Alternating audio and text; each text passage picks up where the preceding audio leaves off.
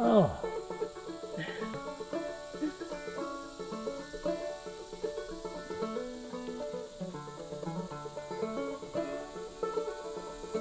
Don't see that sight much anymore.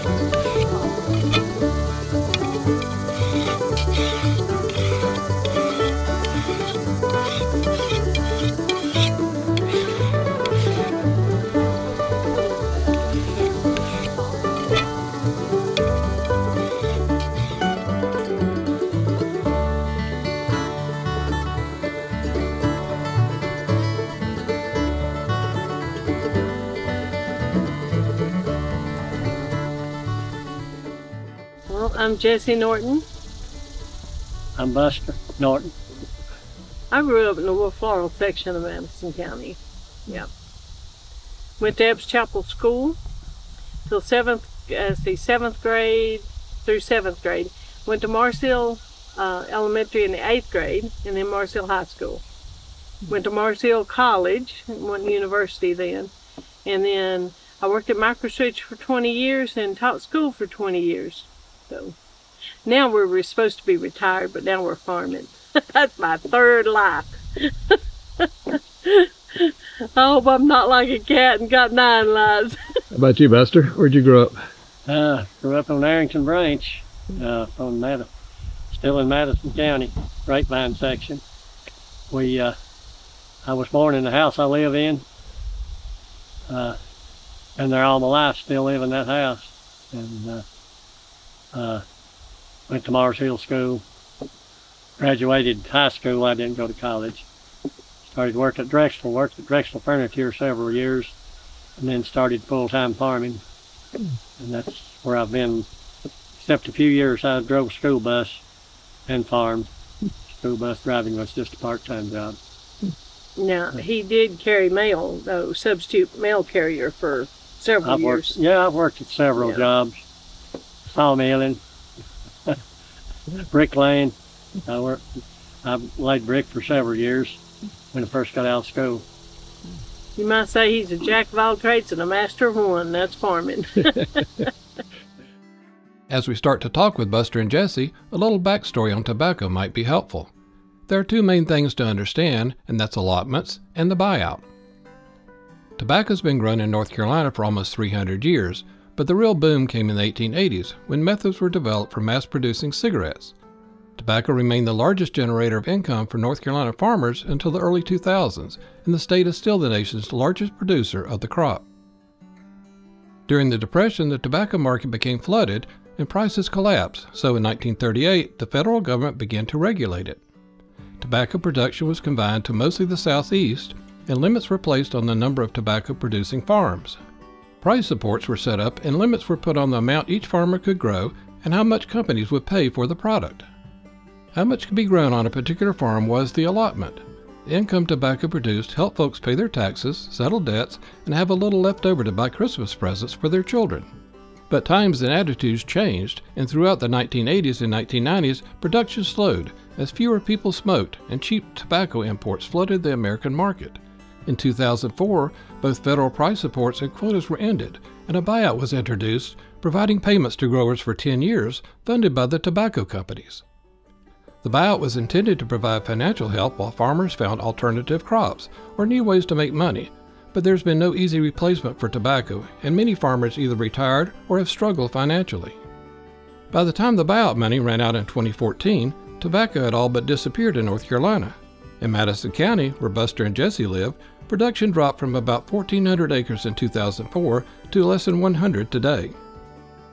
The importance of tobacco to the communities where it was produced in economic and social terms can't be minimized. In addition to the financial impact suffered from its demise, it's also meant a loss of identity for farmers.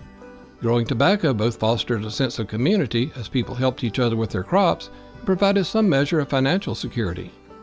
While Buster and Jessie grow a wide variety of crops, they are among only a handful of farmers I know still growing tobacco.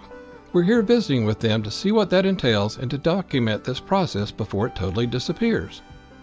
Buster is a farmer's farmer and highly respected in the county, so as you'll see, he's the right person to ask anything you want to know about farming. So tell me a little bit about tobacco. I know it's, I used to see it everywhere when I would go out. It would just be every field you went by out in the county or even over into Tennessee was tobacco, and now it's rare.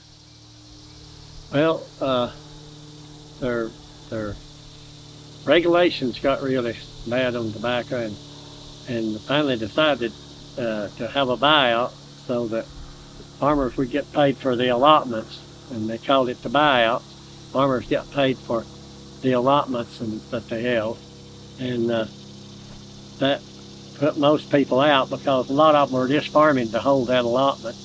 Each farm basically had an allotment assigned to it back in the early days of tobacco growing, and they would get a price support. First it was acreage, and then it got to be poundage, and it changed down through the years, and then a lot of farmers went to leasing so they could grow bigger, and a lot of people went out because they weren't able to tend. Farmers got older, and the generation of farming has got older evidently down through the years, and a lot of the younger people don't want to go into tobacco growing.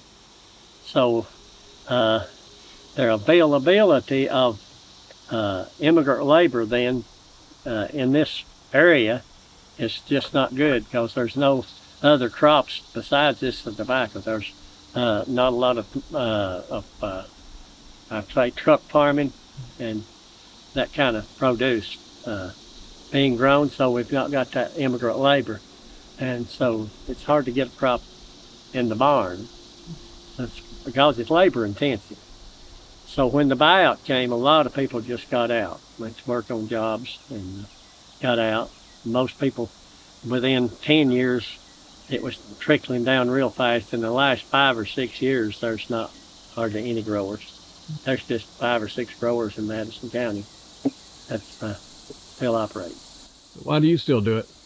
Well, I've got the equipment, I've got the land, and I like to farm, and there's not anything else that I can make that much money on an acre. How long y'all been married? 84 years. We were the bicentennial year. We got married in 76. 40, how many? You better know. 47. 24 and 23, yep. 47. That's a long time. We might make it to 50. Yeah. Yeah, if we don't kill each other first.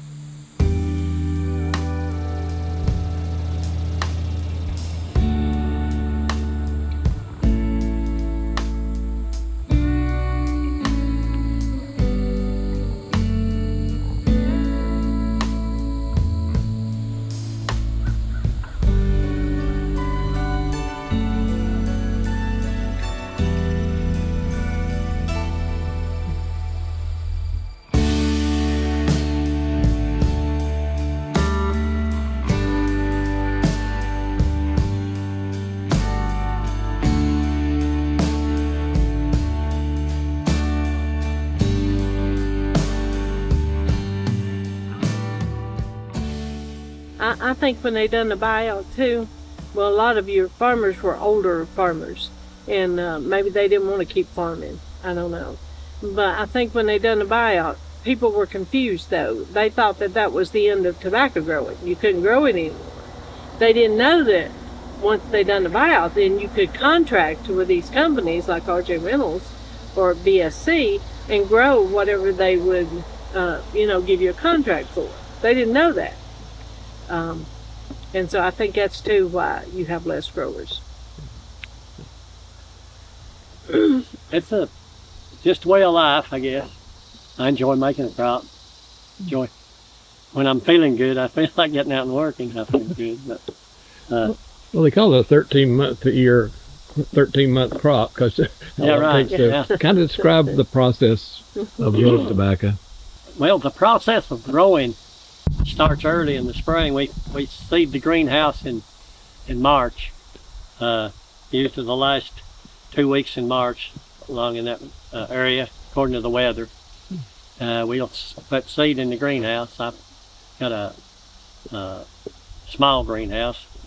I've got a 100 by 32 greenhouse, and I seed half of it. I grow most of the plants for the county. Used to grow 3 or 4 greenhouses around here, but we seed. Then in May, in the last week in May, we usually transplant the tobacco into the field. I work on the ground, of course, fix the ground, and in May, first of May, start fixing ground and getting it ready and put my fertilizer in and making preparations with equipment. Then we transplant in May in rows 4 foot by 20 inch spacing in the row, and then we basically cultivate. Sometimes we cultivate once, sometimes twice, according to the rainfall and how fast it grows. In rainy years, it's hard to keep the weeds down because it'll get ahead of the plants if you don't. We spray with a weed killer, but with a lot of rain, sometimes that dilutes the spray till it's, by late fall, it's getting dying down. As you can see here in the field, the late weeds begin to come. So, but then in Last of July. late June, 1st of August, we go to topping July. and spraying for suckers. In late July and 1st of August. Get that done, and usually in 4 weeks we start cutting. That's usually the last week of August, and through September we do the cutting, hanging in the barn. And then from 6 to 8 weeks after that, we go to stripping in the stripping room, and get stripped off and put in bales and sell it. That's usually in December. I know a lot of people grew enough tobacco just to pay their taxes kind of years ago, just as a cash crop. Oh yeah, it was a good, most everybody in this county used to grow tobacco for that cash crop at the end of the year for Christmas and for taxes, because it was sustainable. You could work on a job and tend a half acre or an acre of tobacco if you had a couple of boys to help you in the fall to put it in the barn. It wasn't too big a deal. Because everybody already had the barns, because we kept the barns up down through the years, and you could get high school boys most of the time to do hanging. You could go down to the local grocery store. There were several of them scattered around. Back in that day, there was small groceries around, and they'd sit around the store in the evening, and you could go pick up a couple of young guys to hang a load or two of tobacco the evening after school. That don't happen anymore, though. The boys, I think, got enough money. Mom and Dad gives them enough money now, and they don't need any money. And they're afraid of the barns, and most of them just don't want to man up. Got a lot of boys coming along that they just don't see the need.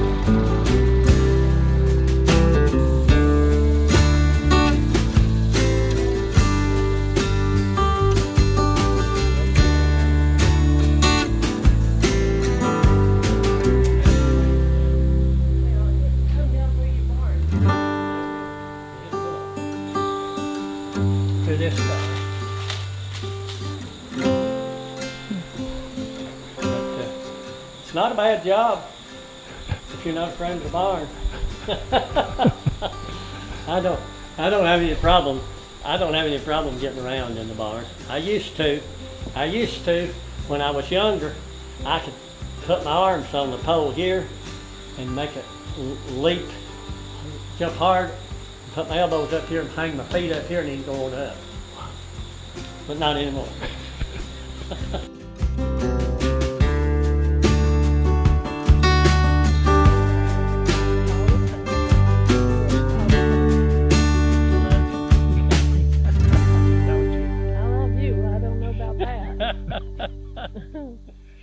She'd miss me if I was gone. So how much land do you tend? Well, we tend about 4.5 acres tobacco. We tend about 15 acres of corn and about 1/2 acre of the sorghum and a whole lot of garden. And yeah, I put up it away. 8 or 10 acres of hay. So that's basically it in the farming. Of course, that keeps you pretty busy. Tobacco's a pretty intense crop. We kind of stay busy. It's, you know, with the gardening and with the way the crops spread out. So we get through with one phase of one while the other's starting. So it's kind of spread out the whole season. So tell me a little bit about bringing the tobacco to the barn and kind of how that works. Oh, from when we cut it, Yeah. we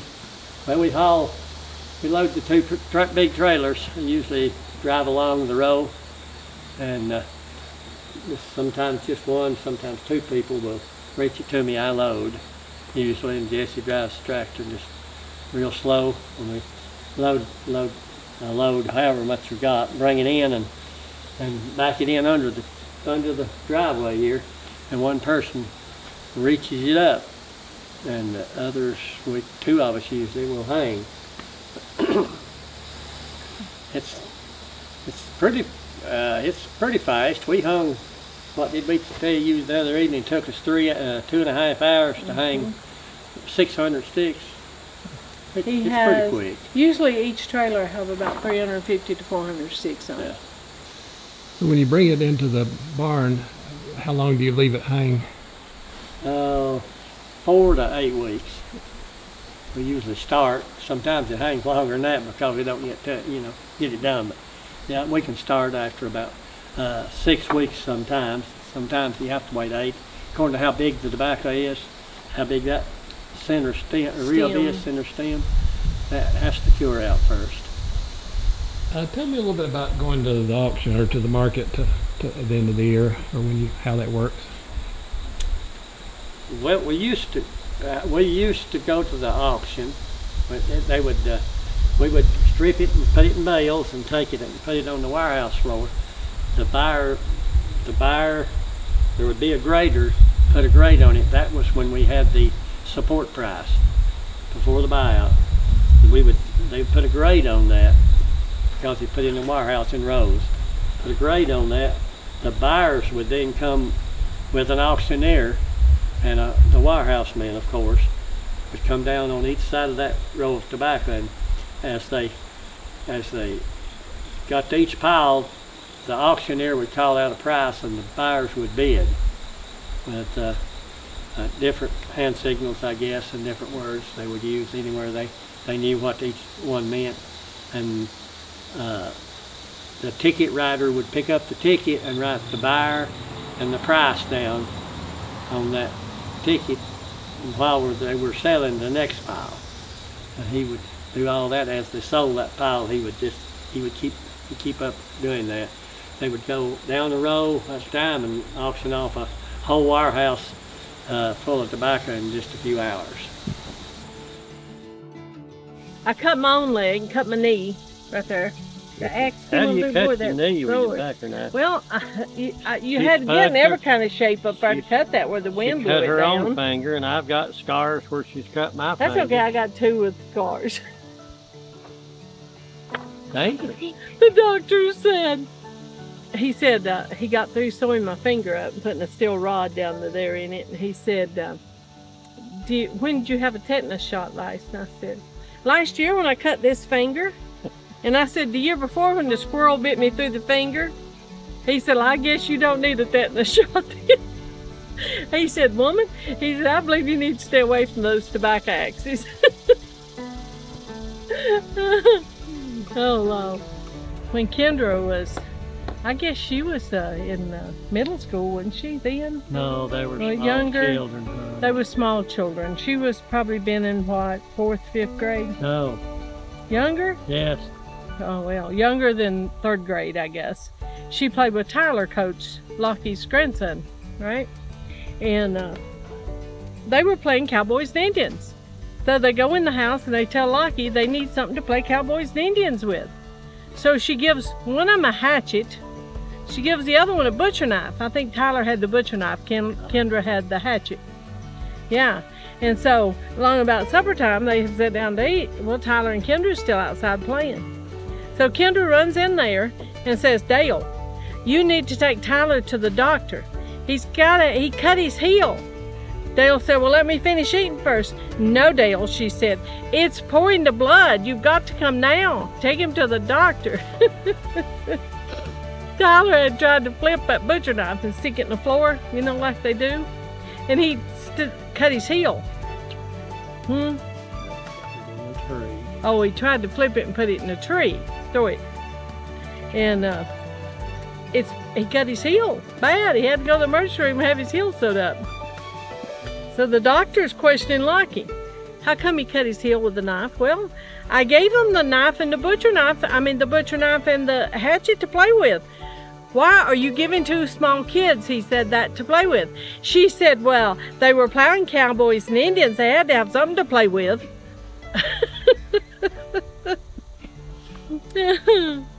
Act like you love me. It's hard to do. Oh, that's my sore knee. Don't take on my sore knee. See? Stop. Love my other knee, not that one. Stop. Behave now. Get your picture made. He only gets You're one pulling. shot. Oh, sorry. If you're going to lean on me, you're going to have to lean less. He's very patient, isn't he? With us old folks.